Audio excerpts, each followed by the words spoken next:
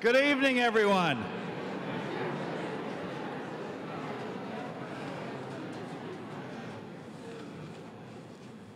Welcome to Greenovate. My name is Brian Coop from Boston Properties. It's so good to have everybody here today at 888 Boylston, a building that we've had so much good fortune on in terms of sustainability. But we just absolutely love the idea of Greenovate, and we're thrilled to be your host tonight. I wanted to first start off and tell you a little quick story about the administration and our interfacing with the administration on things like Greenovate and sustainability. And the story goes back to when Mayor Walsh was candidate, Marty Walsh. And I have the privilege to serve on the Green Ribbon Council founded by Amos Hostetter, and it's a commission made up of companies and universities and all the institutions of Boston with their leadership coming together to talk about sustainability.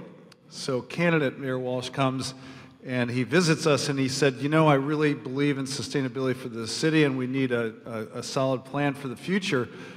But he did something different that was different than any politician who had come and visited with us. And he said, but I'm not an expert yet, and I need to listen and learn and get advice from you and other organizations in the city of Boston. And I tell this story because I think it really is indicative of this administration in terms of the sincerity and authenticity that is so often lacking with our political leaders. And Mayor Walsh immediately, once he was voted in as our mayor, went to action. And one of the things I think is the best thing he did was he went and recruited the best possible director for environment department in the nation, I believe. I'm a little bit biased, but he recruited Austin Blackman, and we're so thrilled to be working with him. I'd like to say, have a big hand for Austin and his entire department tonight.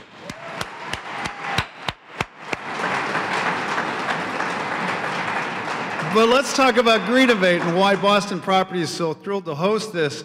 We absolutely said, yes, we'd love to have Greenovate here because it's really about something that we truly believe in, and that is a saying that we've got at Boston Properties are, what we celebrate, we become. There's also quotes that are, your thoughts become your actions. Recognition is so important, and today we're celebrating in recognition those who strive to make our city more sustainable, those who strive to make our city a better version of not only ourselves, but a better version of the city. There couldn't be anything worse than to have people striving and doing all the things that the award winners are going to do tonight without receiving recognition. That would be an awful situation, wouldn't it? It's that kinetic energy of recognition that keeps us moving forward. We are what we celebrate. Tonight we recognize those who make our city a better version of ourselves, and we're so thrilled to be a part of that. Those who strive and achieve, we thank you tonight, and we thank Mayor Marty Walsh and Austin Blackman and your entire team for the true north leadership you provided, because let's face it, in the country at a federal level right now, it's more of a weather vane spinning, and we need true north leadership like Austin and his team is providing, and also those you tonight who strive and achieve. So congratulations to all the award winners tonight. Thank you.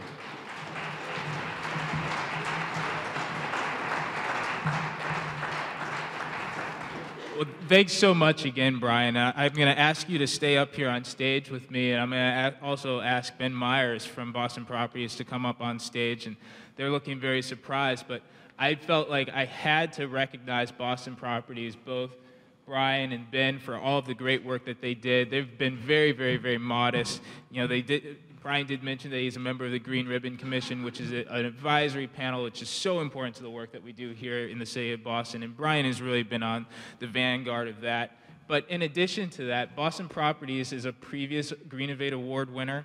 They're also a Carbon Cup participant, meaning that they've pledged to hit a 35% reduction in greenhouse gas emissions on a voluntary basis. They've also obviously sponsored the awards here tonight in this beautiful, amazing building, 888 Boylston Street, or as I refer to it, the house that Coop built. This is going to be an unbelievable building, and it's going to have the living wall that you saw downstairs. It's got a green roof. It's got solar on top. It's got wind turbines. it's going to be 47% more energy efficient than its peers. They should be extraordinarily proud of this building.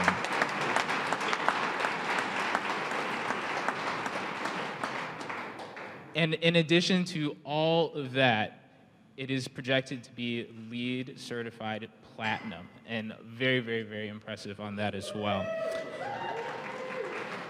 Now, I bring up the LEED certification because the U.S. Green Building Council was so impressed by not only the work that Boston Properties has done, but many of our other partners that we have here in the room, that they chose to have their annual conference here in Boston, 35,000 people to celebrate for Green Build 2017, and Boston Properties, again, at the vanguard of leading that effort. So let's have another round of applause for Boston Properties.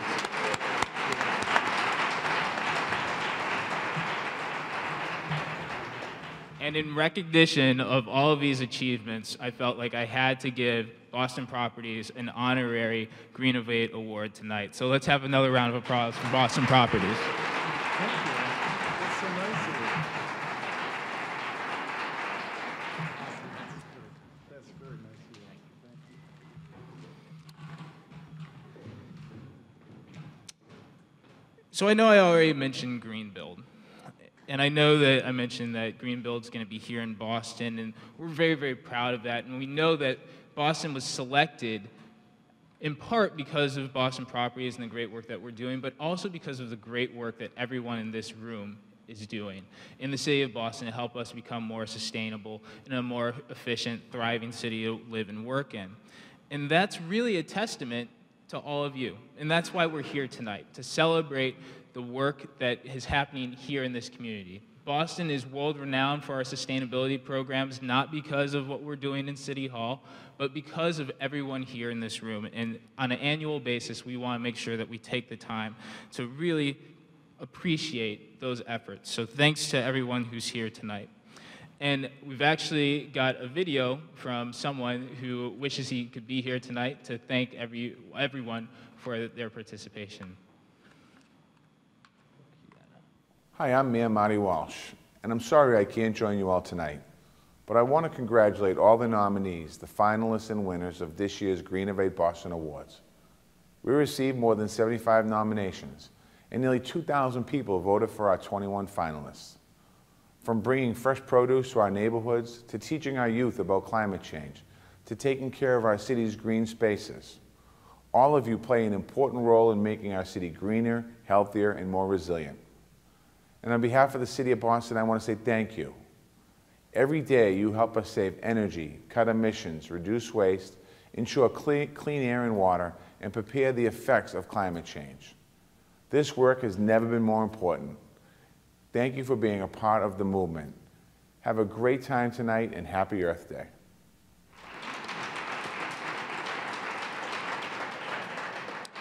So as the mayor mentioned, we had a huge number of nominations this year, making it very tough to select awardees. But we also have to give some special recognition to the Gas Leaks Allies. They were finalists in 2 categories, buildings and energy, as well as community engagement. So let's hear it for the Allies.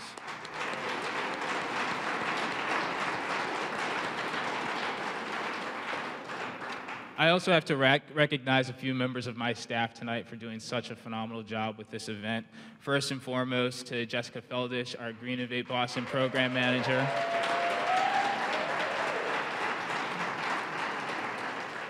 Thanks also to Lourdes, Alina, Christiana, Chris, and Jeff on our team for their work on the community engagement team and for helping organize tonight.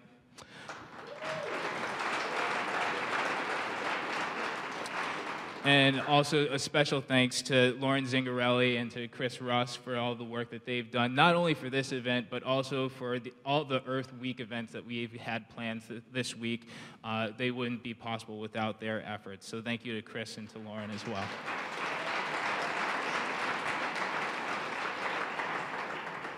I also have to recognize a handful of my colleagues from City Hall who are supporting us here tonight as well. Our Chief of Streets, Chris Osgood. If you can just wave your hand and be recognized, Chris. Chief Osgood is helping us with complete streets and making it easier to walk and bike here in the city of Boston, among other things, so thank you, Chris. We also have Chief Arroyo from Health and Human Services is here tonight. Chief, if you can just wave as well. Over the weekend, we had One Boston Day, and Chief Arroyo organized something called Operation Thank a Vet, and this is something where we get some volunteers to go around and thank our veterans for their service. And he and I talked, and we thought it'd be a great idea to get our teams to hand out some LED bulbs to these veterans, and that wouldn't have been possible without your leadership. So thank you very much, Chief Arroyo. Also have. We also are joined by Dr. Atia Martin, our Chief Resilience Officer.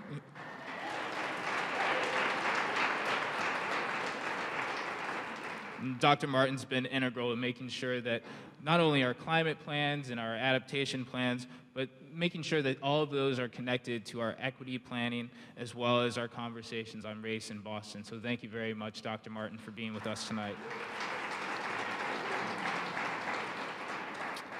I really do feel truly blessed to be able to work with such a strong team at City Hall, with the mayor, and frankly, with all of you. Without all of your support, I wouldn't be able to say that we're well on our way to accomplishing our climate goals. I wouldn't be able to say that our city's economy grew by 13% as emissions went down by 17% from 2004 to 2015. That we increased our goal to be carbon neutral by 2050.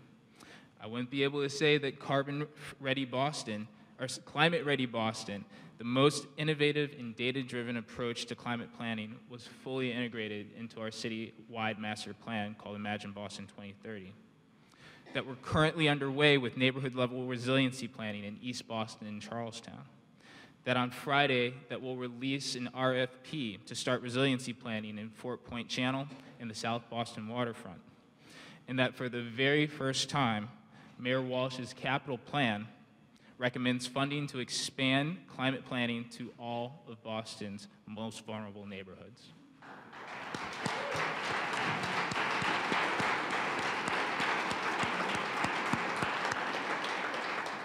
I'm also able to announce that tomorrow we'll launch an engagement program called Climate Ready Boston Leaders. And I just have to tell a brief story. When I very first started this job, one of the first meetings I took was a community meeting in East Boston, and we were talking about climate vulnerabilities. And our community that was there said, "This is great, this is wonderful, but it's all in English.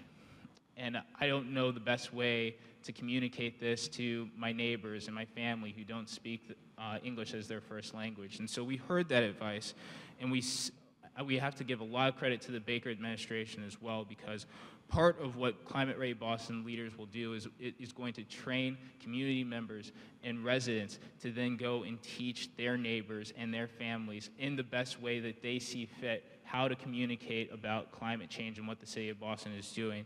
And through support from the Lieutenant Governor's Office, we'll be able to carry out those conversations in 5 different languages. So thank you very much to the Baker administration.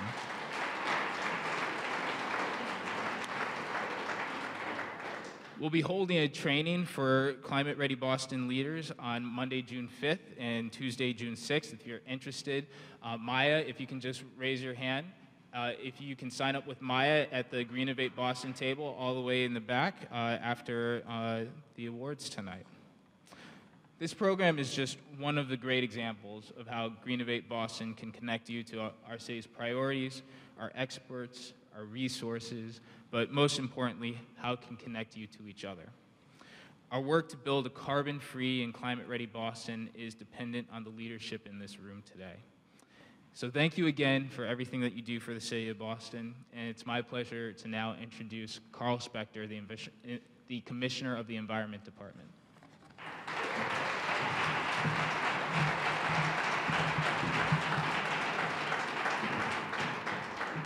Thank you, Austin. It's a pleasure to be here today, and it is my great privilege and pleasure to be able to announce the finalists for the Greenovate Awards and to announce the winners. As Austin and the mayor mentioned, there are 7 categories of Greenovate Awards, and we received more than 75 nominations for these awards. I do want to say that this is the 11th annual awards that we've given out for Greenovate. The early awards had a slightly different name. And one thing that is very striking about it is that the achievements of the finalists and the winners keep getting higher. That a winner 5 years ago would not be a winner today for the same set of achievements. And, and it's a testimony to the people in this room, as Austin mentioned, to the leadership that our community is providing, that the performance and the goals and the activities of the Boston community in all sectors is getting higher and better and stronger. As I said, there were 75 nominations. We selected 3 finalists for each category, and in 5 days of open polling, about 2,000 people voted for their favorites. I am going to name the finalists in each category and the winner. Winners, when your name is announced, please join Chief Blackman and me up on the stage to receive your award and have your photo taken. The first category is waste reduction. The City of Boston is committed to reducing waste by increasing recycling and reuse and diverting organics. By keeping valuable materials out of the waste stream, we can save money, create local jobs, and improve the environment. The city also welcomes innovative strategies to stop waste before it starts. That could include reduced consumption, comprehensive waste education, and new technologies to improve wasteful practices. The finalists in the waste reduction category are Bootstraps Compost in Jamaica Plain, Zero in Dorchester, and the winner in this category is Boston Building Resources in Mission Hill.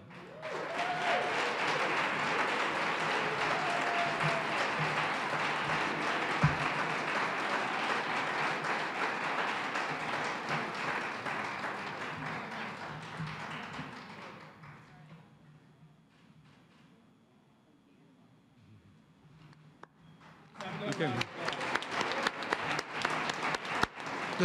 The second category is community engagement.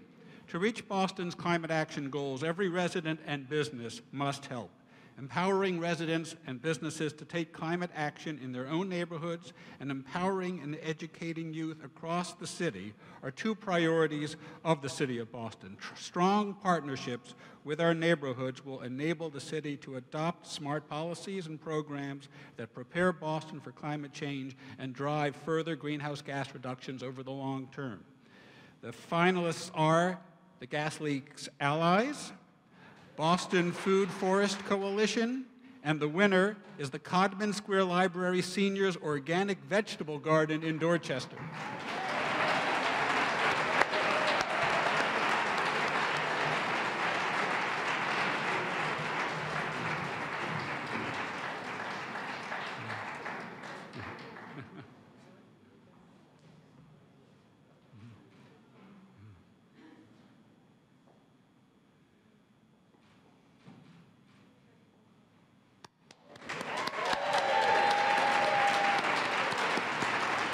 The third category is buildings and energy.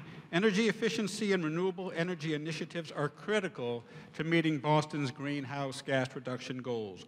Whether it's a single-family home, a triple-decker, or a large building downtown, every action matters. As residents and businesses continue to take advantage of incentives from our utility partners, far-reaching voluntary commitments and strong leadership inspire others to take action and drive the greatest reductions. The finalists are the Boston Public Library, the Gas Leaks Allies, and the winner is the Second Church in Dorchester.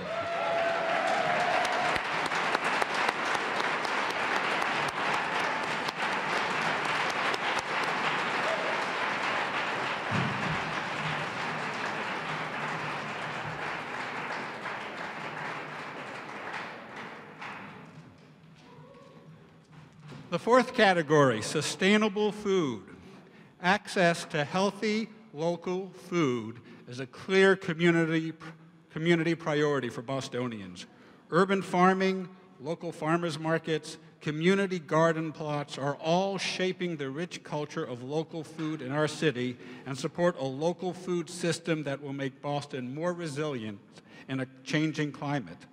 The finalists are the Daily Table in Dorchester, Fresh Truck in Dorchester, and the winner is the Urban Farming Institute of Roxbury.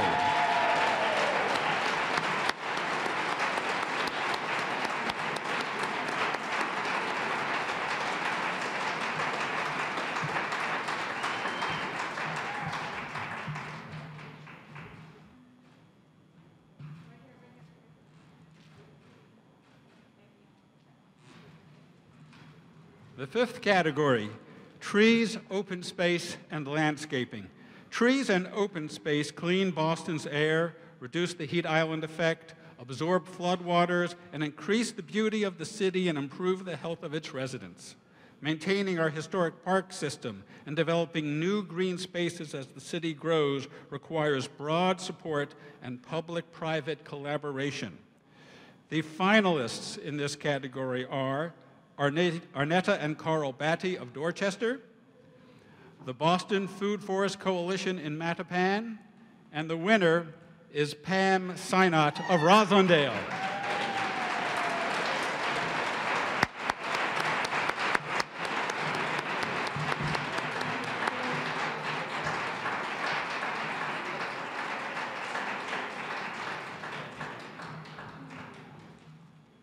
The sixth category is sustainable mobility. As exemplified in the Go Boston 2030 initiative, the Boston community is rising to the challenges of balancing our historic cityscape with the need to adapt and evolve to our changing mobility needs.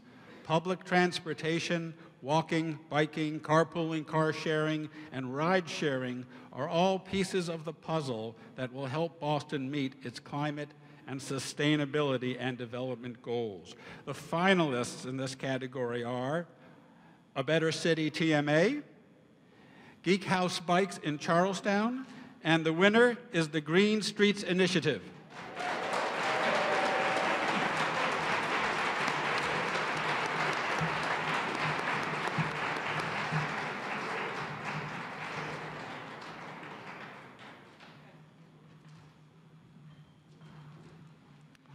The final category, climate preparedness and resiliency. Although climate change will shape our city in big ways, our response can make sure it is for the better. We can do that by using climate preparedness and resiliency measures to spur economic development, create jobs, invest in public green space, and improve our air and water quality. The finalists in this category are the Alliance for Climate Education Action Fellowship, Reverend Mariama White Hammond, and the winner is the Trust for Public Land.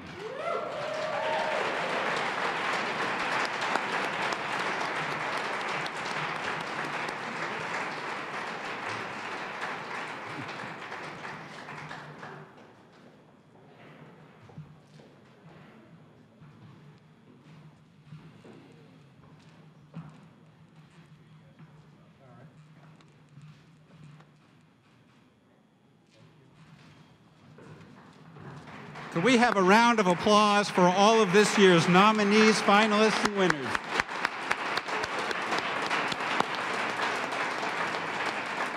Okay, in closing, if you haven't already participated in the live action art with our guests from the Artists for Humanity, who've been doing some painting and other work there in the back, I encourage you to stop by and participate. Thanks again to Brian Coop and Boston Properties for hosting this evening, and to Lauren Zingarelli and the Greenovate Boston team for all their hard work in organizing this event. Please stay and continue to talk and enjoy the refreshments. Thank you, and good night, and see you next year.